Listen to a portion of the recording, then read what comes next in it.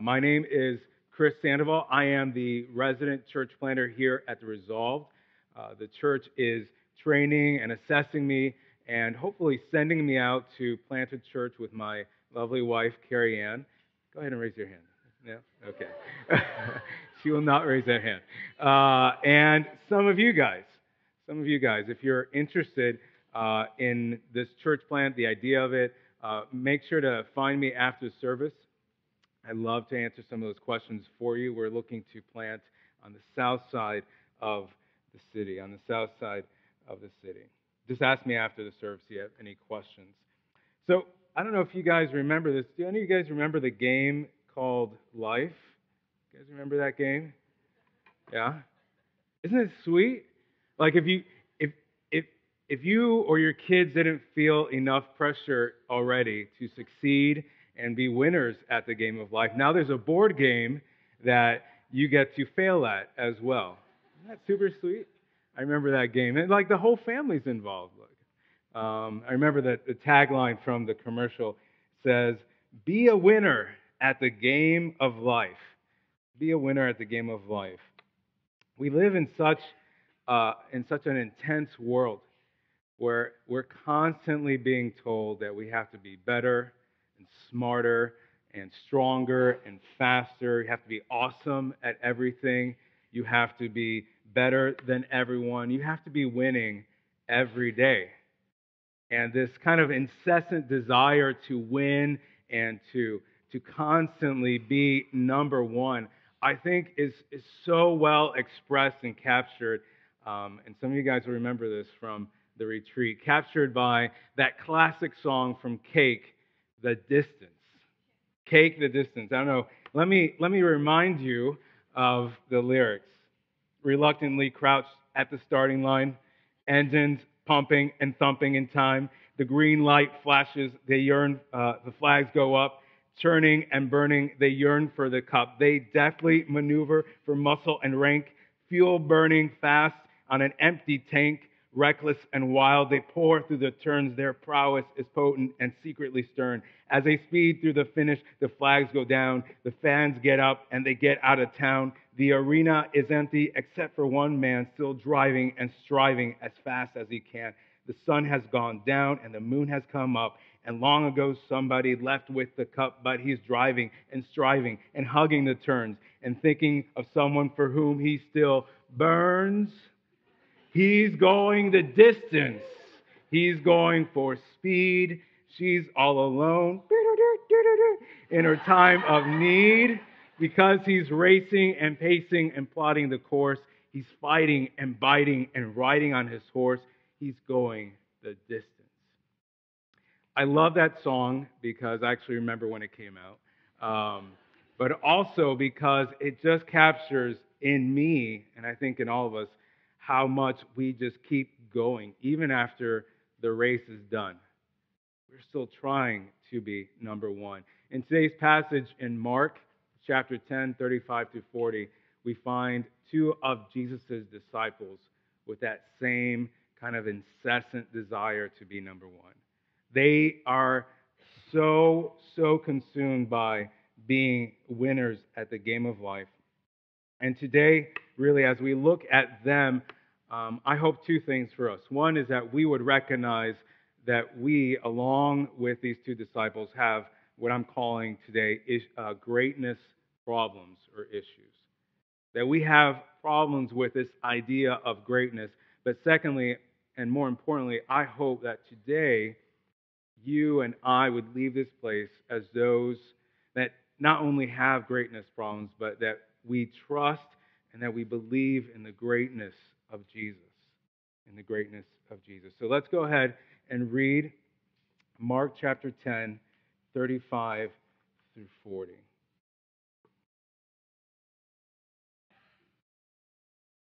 Let's see if I can find it.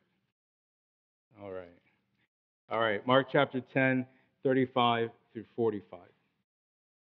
And James and John, the sons of Zebedee, came up to him and said to him, "Teacher, we want you to do for us whatever we ask."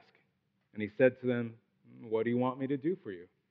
And they said to him, "Grant us to sit one at your right hand and one at your left in your glory. Jesus said to them, you do not know what you are asking. Are you able to drink the cup that I drink, or to be baptized with the baptism with which I am baptized? And they said to him, we are able. And Jesus said to them, the cup that I drink, you will drink, and the baptism with which I am baptized, you will be baptized. But to sit at my right hand or my left is not mine to grant, but it is for those for whom it has been prepared. And when the 10 heard it, they began to be indignant at James and John. And Jesus called them to him and said to them, you know that those who are considered rulers of the Gentiles lord it over them, and their great ones exercise authority over them. But it shall not be so among you. But whoever would be great among you must be your servant. And whoever would be first among you must be slave of all. For even the Son of Man came not to be served, but to serve, and to give his life as a ransom for many. This is the word of the Lord. Let's pray. Heavenly Father, thank you, Lord, for bringing us here this morning. Father, we thank you that your word captures for us in the stories of others our own struggles, our own desires, Father, our own fears. We thank you that today, as we look at the story of James, John, and Jesus, Father, that we would know that you know us and that we would know Jesus more fully, more greatly today. Father, we ask that you would open up our minds and our ears and our hearts to receive what only you can give us. We pray that you would give us grace this morning. We pray these things in Jesus' name. Amen. Amen. So, last week, Pastor Dwayne did a great job of introducing us to one of the most famous disciples of Jesus. His name is Peter. If you guys remember that story, it's a great story of Jesus redeeming this knucklehead and making him a church leader and then going back to him and breaking him and building him back up. Today, we're looking at two other of Jesus' disciples. They are, as you gathered from the reading, James and John. Now, very quickly, just in case you guys are reading through the book of Mark or you're reading through the book of Acts and then Galatians, very quickly, the James and John who are in this passage, this James in Mark 10 is not to be confused with another of the 12 apostles whose name is also James. His dad was Alphaeus. And this is not the James that is the brother of Jesus, who's mentioned in the book of Galatians that Pastor Dwayne has been going through. This James is not the author of the book of James in your Bible. That's also James, the brother of Jesus. The John in Mark chapter 10, this is not John the Baptist, and it's not this other guy named John Mark, who ends up actually writing the book of Mark. All right? I know it's a little confusing, but it's interesting. As I was going through this passage and I started just doing some research on these two guys, James and John, I realized there are a lot of guys in the New Testament named James and a lot of other ones named John. So who are these two guys in the book of Mark, in Mark chapter 10? Well, first of all, we need to know that they are brothers. Their father is a man named Zebedee, Judah. Their father's named Zebedee. Their mother, Salome, was Jesus' aunt, which makes this James and this John cousins of Jesus, right? Good chance they grew up knowing about Jesus, knowing that he was supposed to be someone famous. Maybe hung out with him the summers by the Sea of Galilee. So they're family, right? They're family. What's interesting here is not only are they family, but then when Jesus finally starts his public ministry, he was 30. He waited till he was 30 to start his ministry. When Jesus starts his ministry, James and John are actually one of the first two guys that Jesus specifically selects to be his disciples. All right? So here's Jesus, And he's not just letting anyone follow him. He specifically selects James and John right after Peter and Andrew to be his disciples.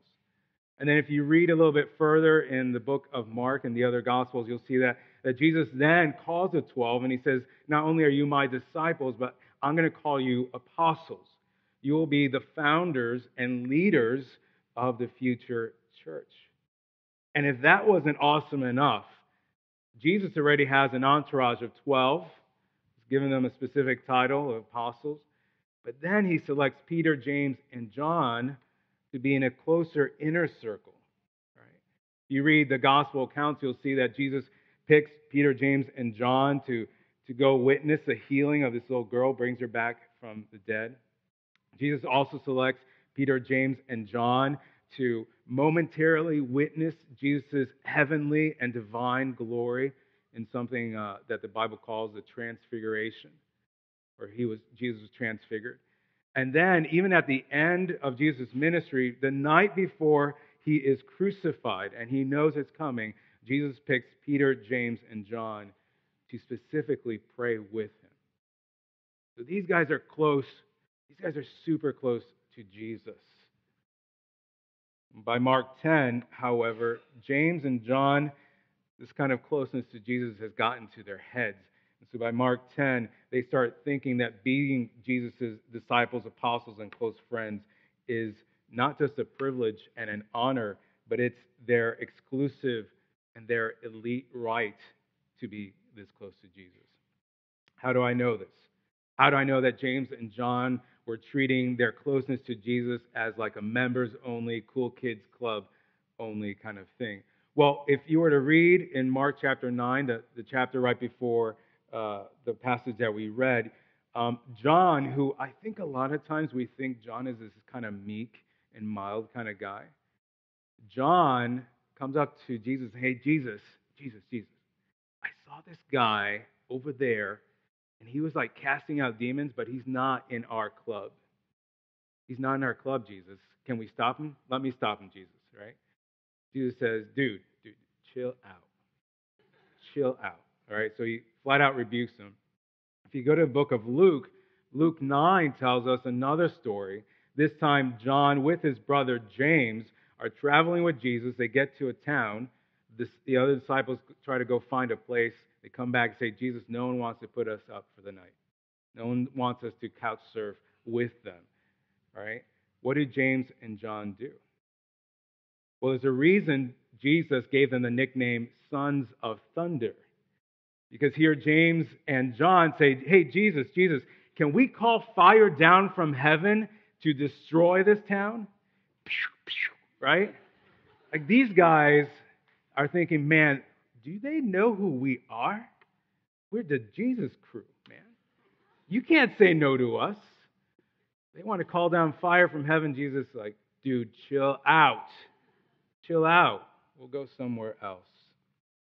So it's in their head that it's their right. It's something that they deserve, right? And then to make things worse, by Mark chapter 10, by the time we get to verse 35, Jesus is already walking with his disciples. They are on this epic journey to go to Jerusalem.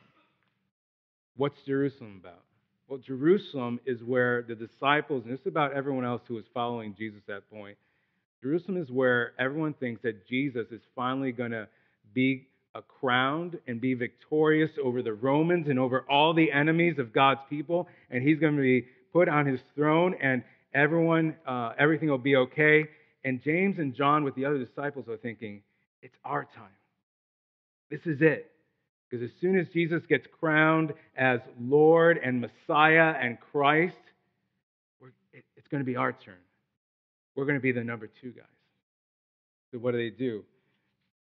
By verse 35, which is where we pick up the story, they sneak away from the other 10.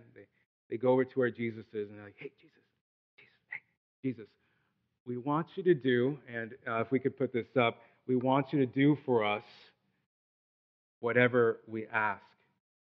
That's the verse 35. And Jesus kind of goes along with this. And he says, okay, what do you want me to do? And then they say to Jesus, grant us to sit at your right hand and one at your left in your glory. The audacity. You guys notice? There is no question mark in anything that James and John say, right? They say, first of all, teacher, we want you to do for us whatever we ask. No question mark. It's not a request, it's a demand. And secondly, look what they say, grant us to sit one at your right hand and one at your left. These are not, please, may I. This is right now. Give us whatever we ask. Grant us positions of power and praise, Jesus. And this is where we find the first problem, greatness problem that James and John have. And by the way, this part of the sermon is called first or right and left. Right and left. Problem number one with greatness that James and John have is what? I think I deserve to be great.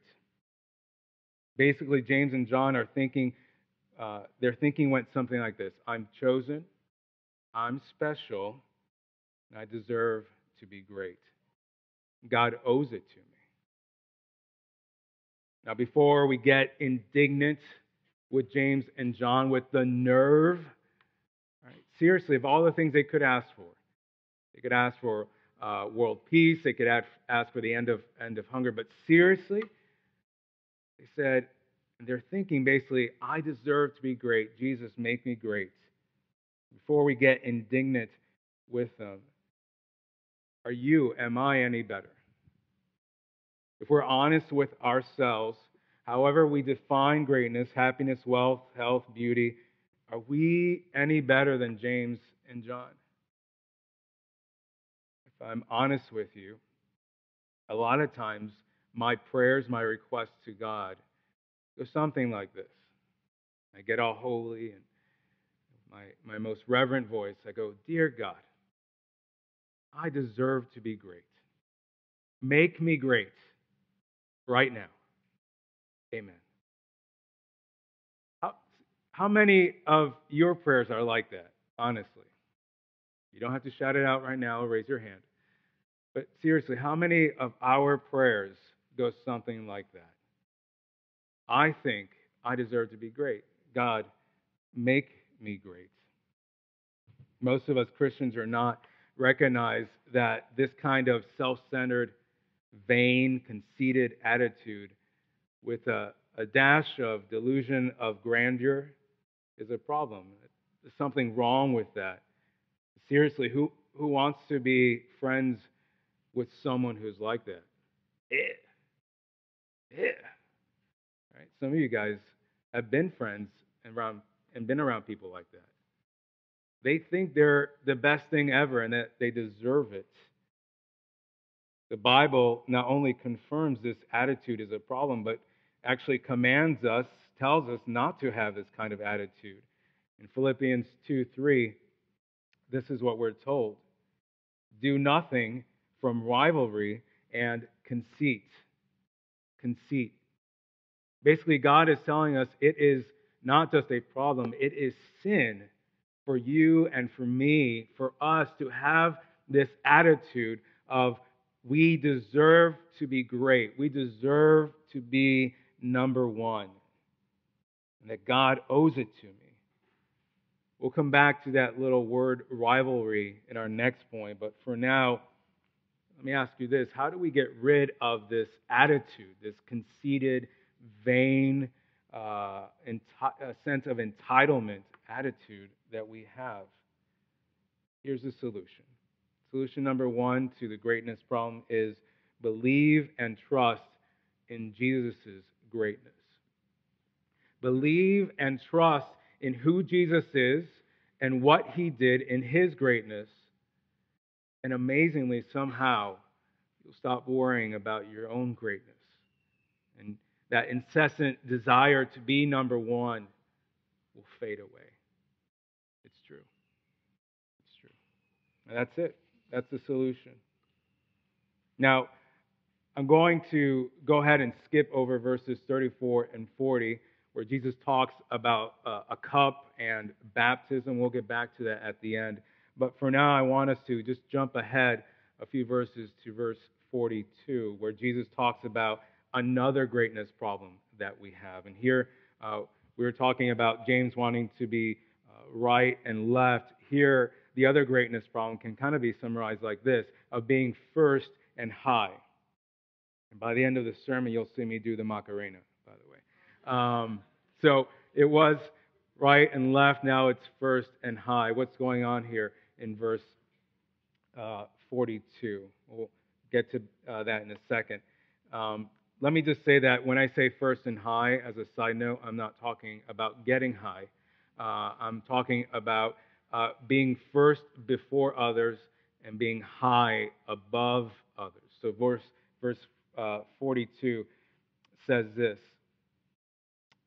42 and 43, and Jesus called them to him and said to them, "You know that those who are considered rulers of the Gentiles lord it over them, and the great ones exercise authority over them. But it shall not be so among you." It shall not be so among you. Jesus is saying that another greatness problem that you and I have is that we believe we have to be better than others in order to be great. Greatness problem number 2, I believe I have to be better than everyone else if I'm going to be great. Again, it's that incessant desire that we've talked about already. This desire that I want to be first before others. I have to be the only winner, and everyone else has to be a loser. I want everyone else to look at me, right? I want to have no one in front of me. Oh, I'm going to be honest with you. Again, this idea of having to be first comes out on a daily basis for me. And my wife will attest to this. It happens when I'm driving. All right? Show up to a stop sign, a 4-way stop sign. There is no way I'm going to let that guy over there who got here a millisecond before me, there is no way I'm going to let him go in front of me. Right? I'm not even going to look at him. I'm not even going to acknowledge him. He's not there. I'm going to go through the stop sign. It's up to me. There's no way I'm going to let that guy kind of skip ahead of everyone on the highway. You know what I'm talking about, right? Everyone's waiting on the highway. Everyone's in traffic. You look in your rearview mirror. You see this guy just like going through the, what's it called, the median or the shoulder. You're like, there's no way he's going to do that. And then swerve your car just a little bit over so he can't get in front of you or anyone else. Isn't it crazy how this desire to be first comes out? And obviously it comes out in other more subtle ways, maybe ways that we think no one else can see. What about this desire to be high above others? This desire that I have to be at the top and everyone else below me. I want everyone else to look up to me. I want no one else to be the center of attention except me. And again, here, if I'm honest with you guys, this comes up all the time. I want to, someday maybe, wouldn't it be cool if I could be like super celebrity and be on the cover of a magazine? Maybe someday I'll be able to make up a magazine like Oprah so that I can be on the cover every month, like Oprah. You get these things in your head. We watch TV. We watch things like The Voice or other competitions on TV, like American Ninja. Like, yeah, I can do that. Yeah, wouldn't that be awesome if that would be me? It's in our blood. And sometimes we try to justify this attitude by saying things like, well, God just made me with a competitive attitude, right? Or I'm ambitious. I'm really ambitious. I'm the most ambitious person I know, right? But think about it. How much of our lives, how much of your lives, how much of my life is spent comparing ourselves with others? How much? How much of our time is spent and wasted believing that our greatness depends on being first and high compared to others? How much time do we waste being worried that someone out there is actually maybe better than us? That someone is just a little further ahead of us and higher than us, stronger and smarter and prettier. Let's go back to Philippians chapter 2, verse 3. Here again, we're told, do nothing from rivalry and conceit. And there's the word rivalry. Because this idea, this desire to be first and high, really is thinking that you're in a competition with others, right? That everyone else is your opponent, your competitor. Basically, God says it's a sin. It's wrong to go through life like that. And here's the greatness solution. Number 2. You guys ready? Believe and trust in Jesus' greatness. You guys catching on? Maybe a little theme, right? Problem number 2, I have to be better than others to be great. Jesus says your solution to this problem is that you have to look to me. You have to believe and trust in me and my greatness and who I am and what I've done. And honestly, this idea of thinking, of constantly comparing yourself to others, it'll fade away. It'll fade away the more you focus on Jesus. And so if greatness isn't something we deserve from God and greatness is not defined or dependent on others, what is greatness? What is greatness? Jesus tells us, and that'll get us to our next point. Jesus says greatness is about being last and low. So I told you I'd dance a Macarena for you guys. So again, greatness is not about being right or left, not about being first and high. It's about being last and low. Last and low. There you go. Last and low. Let's go ahead and read those verses. Verse 43 through 44. Jesus says to them, but it shall not be so among you, but whoever would be great among you must be your servant, and whoever would be first among you must be slave of all. Jesus is basically redefining greatness, because seriously, who talks about greatness like this? It's not the way I think about greatness. I'm going to assume that it's not the way you think about greatness. Of being someone else's servant, please, they need to serve me. Of being someone else's slave, forget it. They're supposed to be my slave, right? They're supposed to be my slave. Jesus is saying, if you're going to be great, you have to commit to being last and low for others. To serve others before you serve yourself. To be attentive, more sensitive to the needs of others before your own needs. To commit your life to give it up for others, to give up your time and your money, your energy, and even your success so that others might be successful. That's what Jesus is saying. You have to commit yourself to love others. And sometimes even do things for them that they don't want to do, they can't do for themselves. That's what it means to be a servant, to be a slave, to love others, to willingly and happily make yourself last and low for their sake. Because it's not just like that you're being last and low so that others will say, oh, look how humble you are. What a great guy. But you're being last and low for other people, for their sake, that they might somehow be lifted up, right? That they might be first ahead of you and higher than you. We go back to Philippians 2:3, the verse we read before. It continues. It tells us more about how we should be great. Philippians 2, verses 3 and now through 4. We're told, do nothing from rivalry or conceit, but in humility count others more significant than yourselves.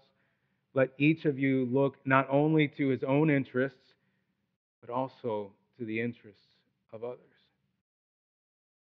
Jesus here is defining greatness.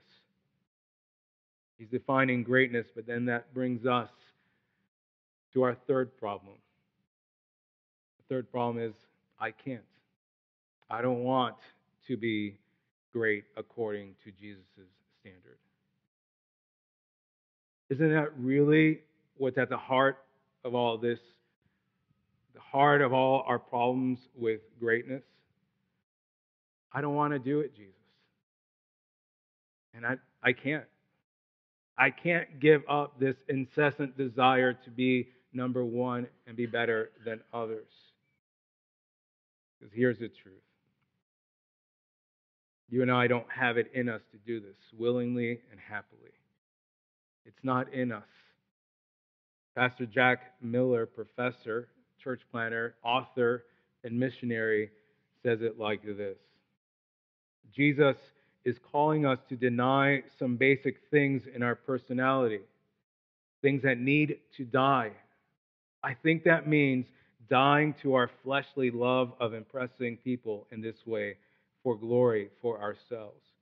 This is a struggle that is intense, like tearing the flesh off of your own bones. Let's be honest. This isn't easy. This last and low business, it's not easy. It is impossible. It's impossible because at the end of the day, we don't just want, we it's not that we don't want to or that we can't be last and low for others. It's really because we don't want to be last and low compared to God. We don't want to put God in his rightful place of being first in our lives and high above us. We want to be in control. We want our will to be done. We want to be the center of attention, not him. We don't want to submit to God. We don't want to commit to God. We don't want him to be first and high in our lives. This is the greatness problem that you and I have. That we can't. We don't want to be great according to Jesus' standard. So who or what can possibly change us? Who or what can motivate us to live for God and to live for others instead of ourselves? Who or what can exemplify this kind of greatness that is last and low? And who out there can perfectly do this willingly and happily? The greatness problem that we have is that we can't and don't want to be great.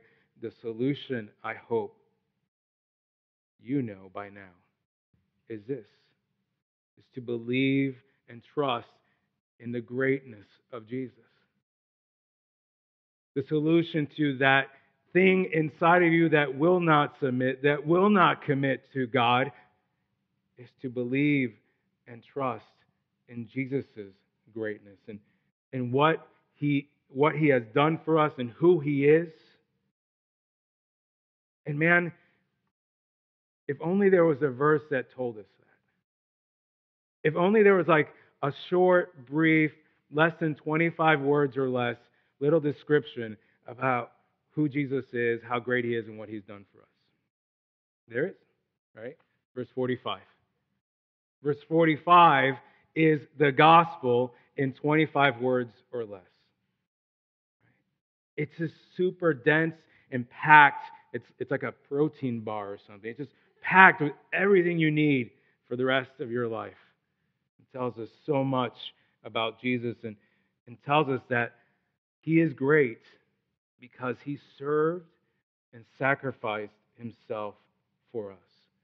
That's our last point, serve and sacrifice. This is what Jesus says.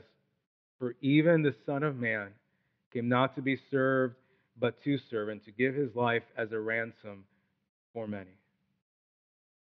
Let me read that again. We'll go ahead and leave that up because we're about to pick it apart. For even the Son of Man came not to serve or to be served, but to serve, and to give his life as a ransom for many. Jesus is basically saying this, and I'll unpack this in a minute. Jesus is saying that he is God, that he came to earth willingly, right? And that he came to serve and sacrifice himself for us. All right? That's what he's saying. So let's dig in. Let's dig in. First of all, this phrase, Son of Man. This is actually Jesus' favorite term for himself. More often than not in the Gospels, when he's referring to himself, when he's referring to why he's here and who he is, he talks about himself with this term, Son of Man. And we don't have time today, but if we did, we could go through the Old Testament and New Testament, and this is what we would find out about this term, Son of Man, and why Jesus is using it. By saying that he is the Son of Man, Jesus is actually claiming to be God, that he is eternal, all-powerful, and that he can forgive sins. I know it seems a little counterintuitive, but that's actually what's going on here. Jesus says, I am the Son of Man, which means I am divine, I am God. But he's also saying more. Jesus is saying that not only is he God, but he is the human leader and savior of humanity. Sometimes called Messiah, sometimes called Christ. Jesus is saying, I am the man. I am the leader and the savior of humanity, and I have come to earth to live, to die, and to rise again. And then he also says this when he uses the term Son of Man. He's basically saying, I'm going to come back. I will have lived and died and rose again from dead, but I will come back, and when I come back, I will bring eternal and universal justice. See, all that we need to know about Jesus' greatness is put right here in this little term, Son of Man. It tells us that he is, at the end of the day, first and high. It's a position that he's not trying to gain for himself. It actually is who he is. He is first.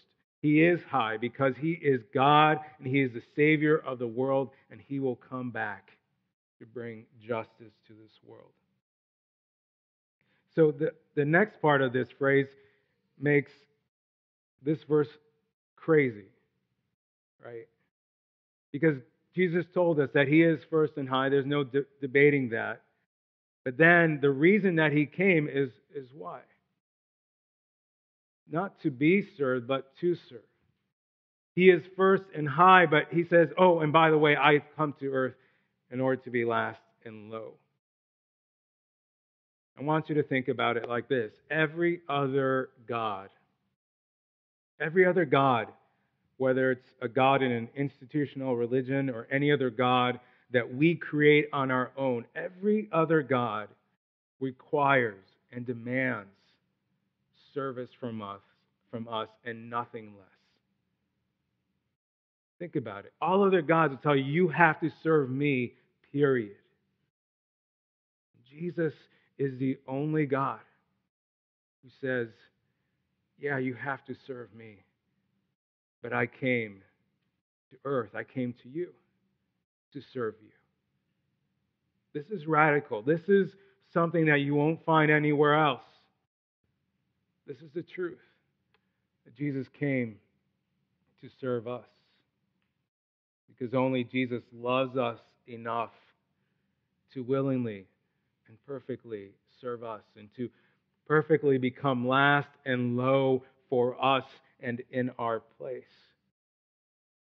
And then Jesus tells us how he did that. Jesus tells us how he became last and low with the last phrase there. He says that he became last and low by giving his life as a ransom for many. He died for us. He sacrificed his life for us as our substitute. This servant-like death and slave-like sacrifice is actually what Jesus was talking about earlier in the verses that we skipped. This idea of a cup and of a baptism. It's Jesus' way of saying, I'm going to give up my life for you. I'm going to do something that you can't do.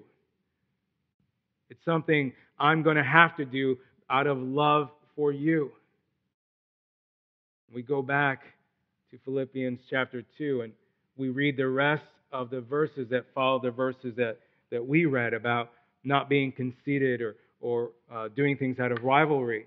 This is what Philippians 2 tells us.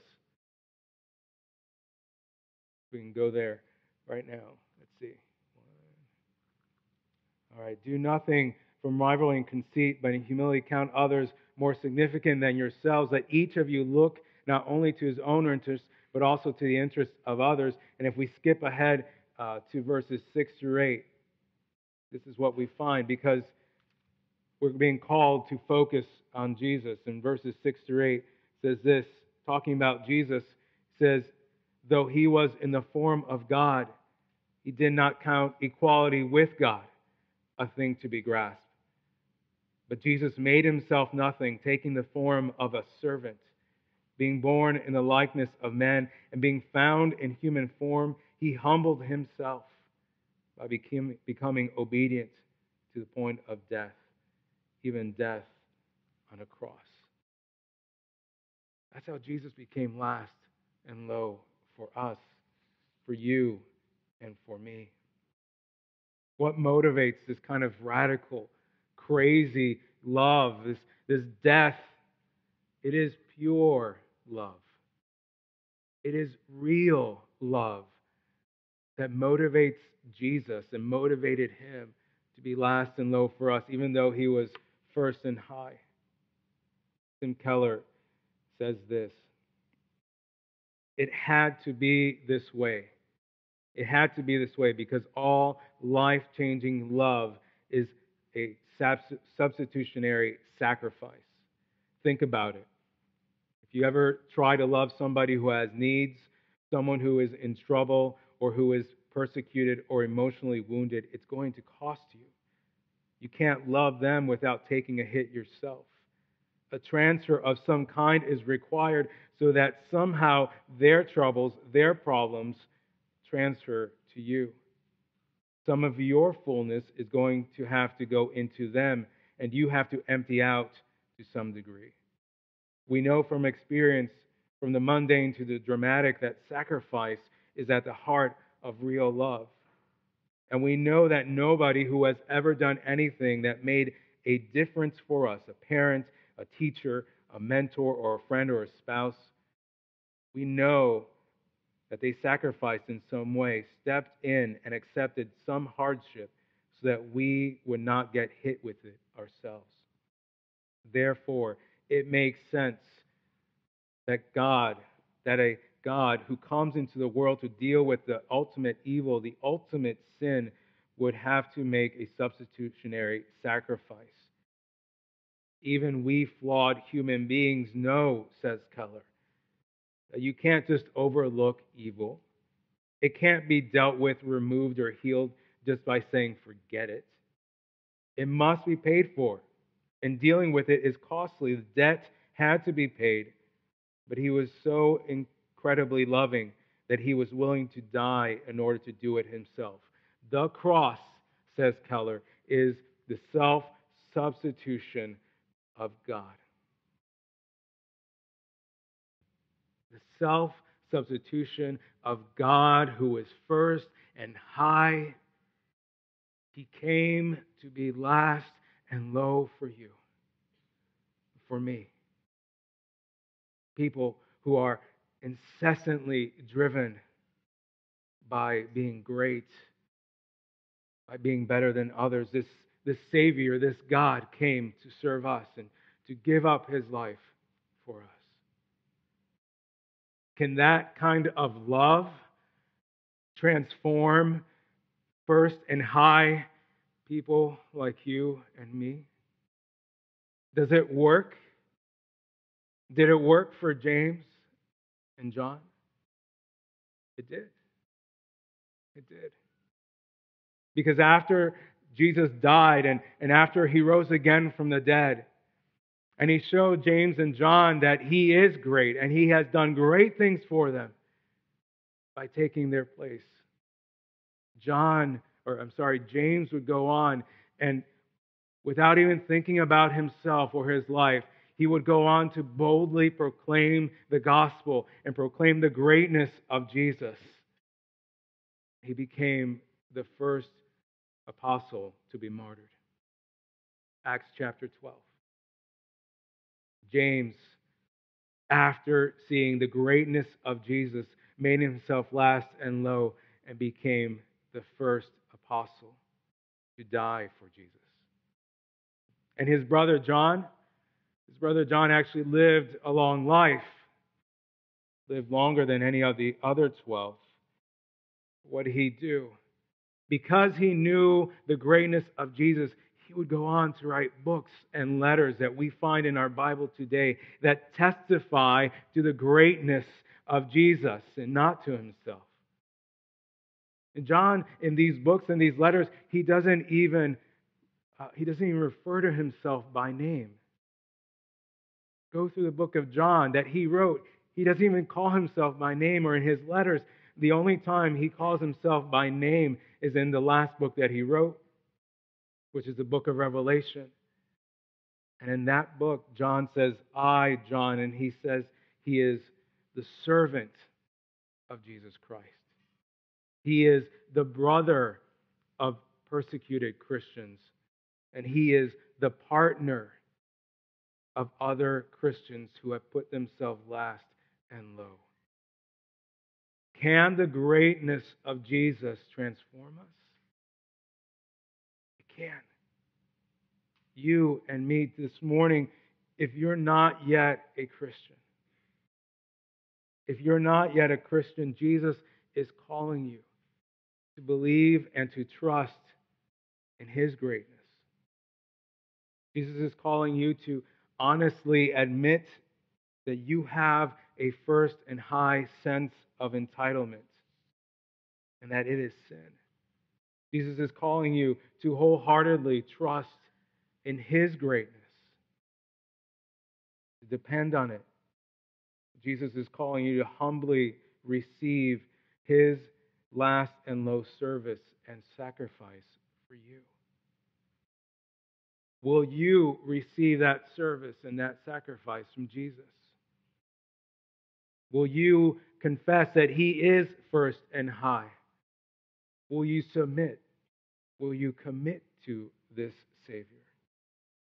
And today, if you're already a Christian, Jesus is calling you to continue to believe and to trust in Him, to focus on His greatness as you follow Him in being last and low. Jesus and what He did for us can transform us. It can transform first and high people like you and me, because He first became last and low for us. Let's pray.